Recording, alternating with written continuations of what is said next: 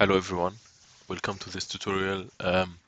This video I'm going to explain to you how the Kalman filter works based on a simple practical example in order to understand how we can use the Kalman filter algorithm in any practical example from your projects or from your work that you are doing. So the example that I'm going to explain is simply the localizing the vehicle in one dimension. This one dimension is, let's say, the x-axis of the Cartesian coordinates, and here we can see the vehicle. This vehicle is basically the actual vehicle, the ground truth, and here we have the initial position that we assume that we already know. Let's say the 0 position, and um, with this 0 position, let's say we have some kind of uncertainty. So this uncertainty is we can initialize based on our knowledge of the initial position. And then after a time interval capital T, the actual vehicle come to this point, to this position. And what we do during this time interval that we can do several prediction steps from the Kalman filter. So the Kalman filter has the first part, which is the prediction step. The prediction step is simply the way that you make use of the system model that you know and that you formulated analytically based on the physical knowledge of the system that you are working on and the external inputs that are fed to this system.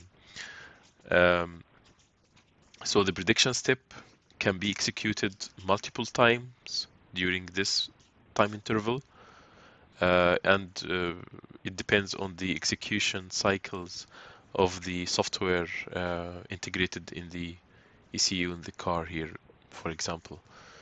So let's say that it's every 10 milliseconds or 20 milliseconds the software is updated, and during this update each time you execute the prediction step based on the new inputs received here, which is expressed by the u vector.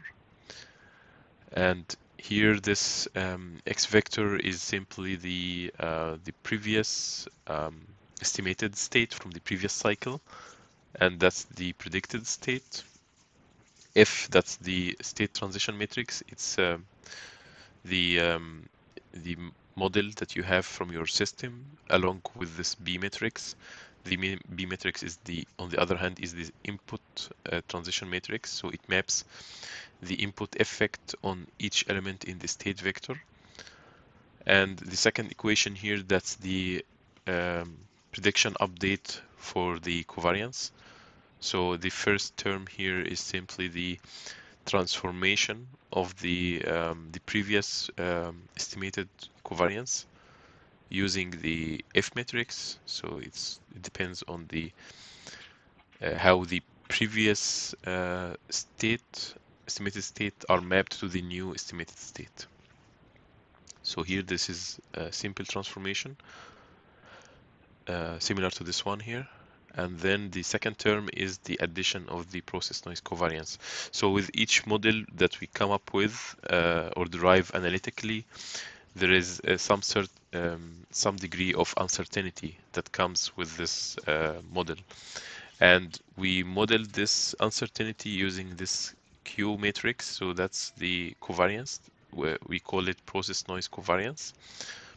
And the purpose of this addition term here is that every cycle that we execute the prediction step, we need to add more uncertainty in our predicted state, because intuitively, so when you are keep doing prediction for several cycles, then your uncertainty increases every time, and till you receive a new measurement from a physical sensor which will do the correction. And this is the next step that we are going to explain.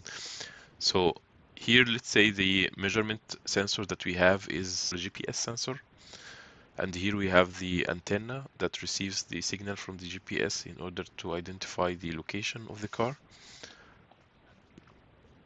And here the measurement signal is formulated as the Z vector. So it could be one element, could be two element, it depends on the sensor. So let's say in this case, the GPS measures only position, so it will be only one dimension. Here the R, that's similar to the Q matrix here. Here that's the measurement noise covariance. And the measurement noise covariance, that's the uncertainty accompanied with the physical sensor. So let's say that every physical sensor comes with a datasheet. This datasheet might not explain or mention the uncertainty or the noise of the measurements from this physical sensor. So how much error we should expect from the measurements that we receive. So some datasheets can mention it, some does not. So if we don't have this knowledge from the datasheet of the sensor noise, or it's very hard to know it, so we can drive this statistically. So we can do some measurements, some experiments, and with these experiments, with the aid of having a ground truth system, something that tells us where the actual position or the actual state is, and this ground truth system has a high certain knowledge of the actual state. So by comparing the actual state from the ground truth system and the measurements, we can somehow drive statistically this R matrix, this uncertainty. So here we have, this is the next step, and this is part of the Kalman-filter algorithm. So here we calculate something called the residual, or in the literature also it can be called the innovation. The innovation is basically the error or the deviation between the actual measurement. So this is Z subscription K, that's the actual measurement from the physical sensor. And here we subtract from it this term. This term is called the predicted measurement, and it's basically the predicted state from the prediction step cycle, and we try to convert it to the measurement dimension. So let's say that here we have velocity and position, and here we are measuring only positions. So this term here, we need to take only the position from the prediction step and compare it with the position that we measured from the physical sensor.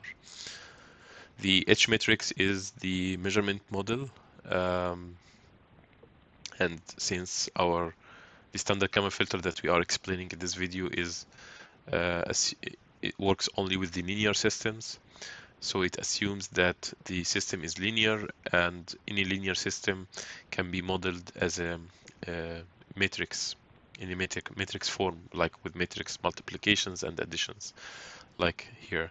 So the measurement model can also be modeled as a matrix, and that's the H matrix here. So the dot product between the H matrix with the predicted state will give us the predicted measurement. So after the calculation of the residual, we also want to calculate the covariance accompanied with this or associated with this innovation or residual.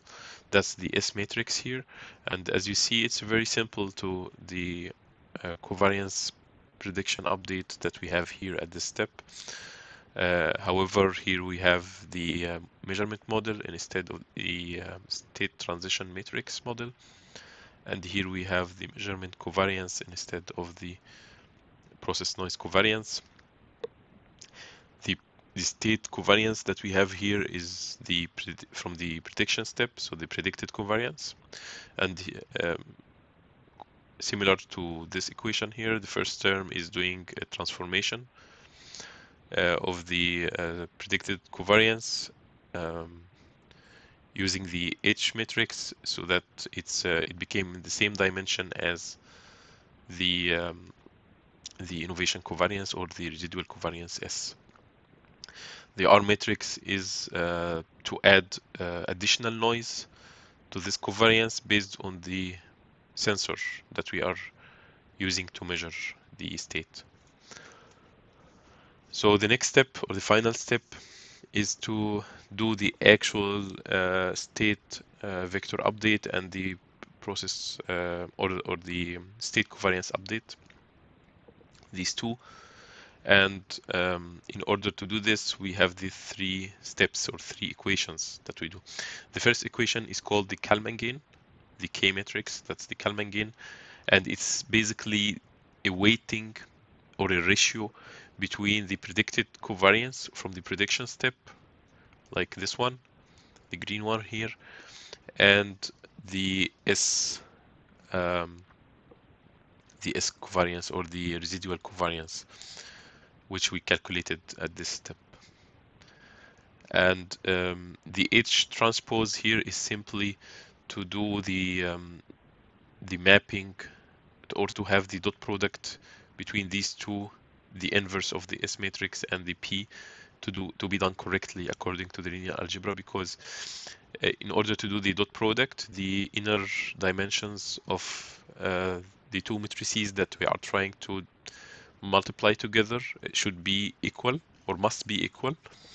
And since let's say, for example, this is 2 by 2, the state covariance, and the innovation covariance is 1 by 1.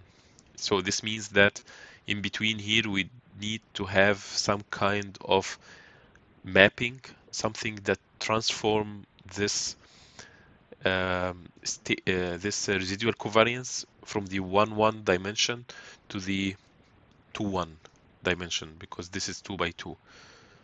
And here the H matrix is simply 1 by 2, so the transpose of it, so we replace the columns by the vectors. So this will be 2 by 1, and then when we multiply the 2 by 1 H transpose with the inverse of the S matrix, which is 1 by 1, then we will get the result 2 by 1 matrix. And when we multiply it again, when we do the dot product again with the P matrix, which is 2 by 2, then we will end up by the Kalman gain, which will be 2 by 1 matrix. And then the next step here is to do the update for the state vector. So the update equation is basically here the first term, that's the predicted state from the prediction step. Then we add to it the amount of correction that we are expecting. And this correction depends on the Kalman gain. So the Kalman gain the weight that we calculated from this step, and the residual. The residual, that's the error between the actual measurement and the predicted measurement. So here we, based on the difference between the actual measurement and the predicted measurement, so we give some kind of a weight based on their covariances to know how much correction I should add to the predicted state that we calculated here. And that's the new estimated state. So if the Kalman gain values are 0, so we are trusting completely the predicted state. If the Kalman gain tends to be 1, then we trust completely the measurement that we have. So we do all the correction. The last equation, the state covariance. So the state covariance, the corrected one, which is this one on the left hand side, is basically the predicted covariance from the prediction step, and we subtract from it this term. So why subtraction? Because with each correction, we are expecting that the confidence in this new estimated state increase. So if we have this measurement and this is the prediction, so here the subtraction will result in a thinner covariance bell shape here. So that's why here we have the subtraction. And the Kalman gain, this is basically the same as here. So what we subtract actually is a weighted ratio of the predicted covariance. So we take the predicted covariance, we take some ratio from it, and this is the value that we subtract from the predicted covariance. And the H matrix here has the same role as the H transpose here, so it's just a kind of mapping in order for the dot product to work. So this is 2 by 1, this is 1 by 2, so the result of these two will be 2 by 2, and then 2 by 2 dot product with the P matrix, which is 2 by 2, then the results here will be 2 by 2, and that's 2 by 2, and that's it. So that's the correction step, and the correction step can be executed only when we know that we just received a new measurement here from the GPS, for example, or in our example. And these two cycles will be repeated every time. So then the vehicle continue moving, so we keep doing prediction step on the update rate of 10 milliseconds, every 10 milliseconds, or 20 milliseconds, and then if the measurement sensor from or the GPS gives us like new measurement every 100 milliseconds, then the correction step will be executed every 100 milliseconds, not necessarily to be executed with each prediction step. So these two steps are completely isolated. That's it for this part of the tutorial. Thank you for watching. Please don't forget to like, subscribe to the channel, and share this video with your community if you really find that this video is helpful. And see you next time.